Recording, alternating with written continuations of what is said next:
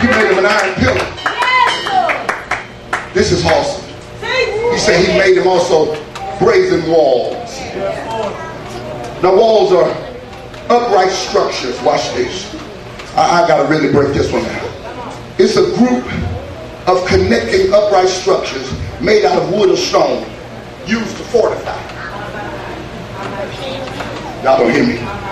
Used to fortify. What did I tell y'all a couple of weeks ago? Fortify yourself. That means to lock yourself in and keep everything else out. We're in a season now where we need to fortify things. Y'all don't hear me? We need to keep certain things out. We don't need to get no place. We don't need to get no position to our adversary. I got to show you this here. Watch this. Let me finish up here. And fortify and to defend against the enemy's attacks. That's the purpose of walls. That's what they do. They keep the enemy from being able to attack us. Now, this is what I really come to preach. I could have bypassed all of that. I come to preach this. David, the scripture said, and they shall fight against you. Now he tells them who gonna fight him. He said kings, the kings of Judah, Jeremiah, they're gonna fight you. But you got to recognize this, that when he is saying this to him, we have to look at it in a spiritual perspective. He's saying kingdoms are governing spirits gonna fight you. He talks about the princes thereof, regional spiritual authorities. They're going to fight you. He talks about the priests, religious spirits, traditional spirits. They're going to fight you. He talks about the people, spirits in the inhabitants of an area. He said they're going to fight you. Whenever you see the word they shall, that's a promise from God. But look at somebody and say it's a fixed fight. God, I feel like preaching now. The devil don't know that the fight been fixed. God fixed the fight. The reason he made you, he knew what you were going to have to come up against. And God said, if I don't put the right stuff in you, you're not going to be able to endure hardship like a good soldier. You're not going to be able to deal with it when the kingdoms come against you. When you start fighting governing spirits, spirits that govern a whole territory. Y'all don't want me to preach like that. We got them right here in our region. Spirits that govern a whole territory. Watch this here. And you're going to have to come up against princes. So you wrestle not against flesh and blood, but yet principality. A lower rank of angels under a prince, a shot caller. Come on, son. They don't always have to get in you. Traditional church ain't going to teach you this. They don't have to get in you. All they got to do is be assigned to you. And they're going to fight you. They're going to make your life as hard as they possibly can. They got people in here right now going through stuff they don't understand. Dealing with stuff that's about to make them lose their mind. They have no revelation of why I'm going through this and why this happened at this time in my life and why this continues to come. Why is my son under attack like this? Why is my daughter under attack like this? Why is my marriage under attack like this? We have no revelation, but we have princes that have assigned, watch this here, that have assigned spirits to just fight us. That's why your money funny and your change strange, because there's a devouring spirit that's assigned to deplete your finances, to keep you struggling, to keep you frustrated, to keep you downtrodden. So they know you won't praise God if you bound up. You ain't gonna lift up your hands if you bound up. You're not gonna shout if you bound up. So ain't no use to you coming to church because you all messed up with what you're dealing with, because you got spirits that are assigned to you. But look at your neighbor and say the devil got to loose you tonight. Glory to God up in this place. Look at the neighbor and say got to loose. Oh, you said that like you was weak. Don't y'all let nobody sit on you. Are you hearing what I'm saying? Look at your other neighbor and tell him he got to loose up in here. Glory to God. Before you get home, there's going to be some stuff released in your life, released in your daughter life, released in your marriage. The devil to mess with you long enough. But God should be here tonight to tell you you were made for this. You were made to fight. You were made to get the victory. You were made to come out on top. You're not a loser, you a winner.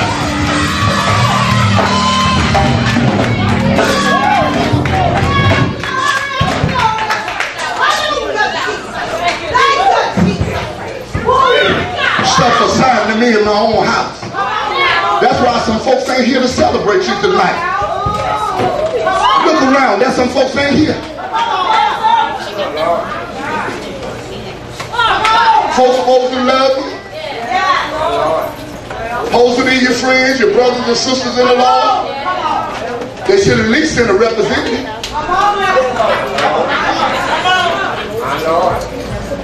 Why aren't they here? There are people, two kinds in your life.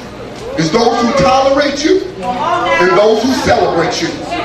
There's some folk jealous of you because you got more than them, because God favored you, because you turn out halfway decent. My God, and it just eats them up because you and him are pal. Oh, they don't know what they talking about. Pastor John just favoring them. They shouldn't even be in that place. Why? You ain't got nothing.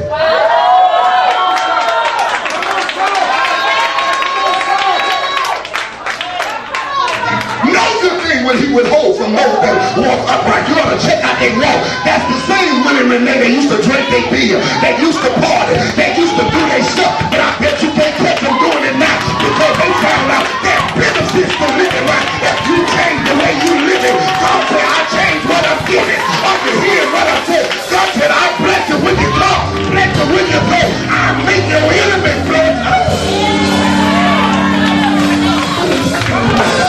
I'm trying to tell them that. I said that's a part of ministry. There's some folk that don't like you, don't care for you because you just started and you're doing better than them.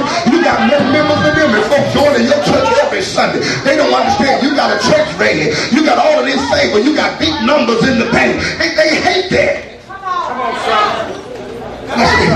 Because they looking at, I'll preach here.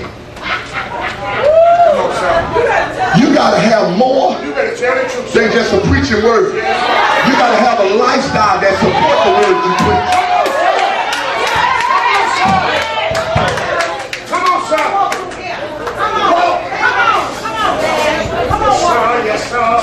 Look at your neighbor and say, you got to live what you preach. Let me tell you something. I'm going to go and get naked myself. Can I get naked? I had a young lady came in my office last night, and I'm going to preach. She said, Pastor Jones, she said, I got offered a job, but I got to work every other Sunday. What do you say? I say, in my spirit, I want to tell you no, because that's not what I believe. But I'd be wrong to tell you no and let my wife work Sunday.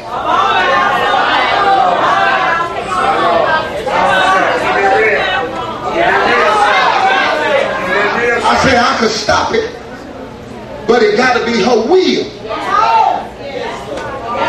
I could stop it. I could say either or. So how? See, the righteous thing to do was to treat both of them equal. Oh, ain't nobody saying nothing now. I say now what we gonna do is we gonna permit it today. But I'm going in the spirit now because I see a whole lot of folk working on Sundays now, and it's got on my nerve now, and there's a righteous anger rising up down on the inside of me, and I'm sick. I don't hear what I'm saying. See, because I see the plot. I see the plot. Time missed cause you to fall behind. Anybody ever went to college? Got sick and missed some classes? You had to make them classes up. Yes, sir. Yes, sir. Or you're going to be behind the class.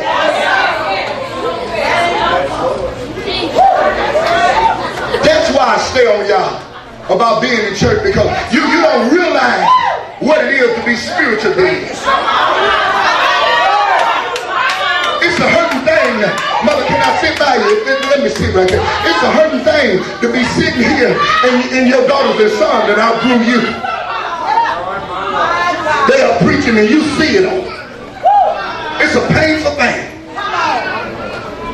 And you're looking around and saying, Lord, what am I saying? But I can't catch up because I missed out on some classes that were detrimental to my destiny. See, there's some stuff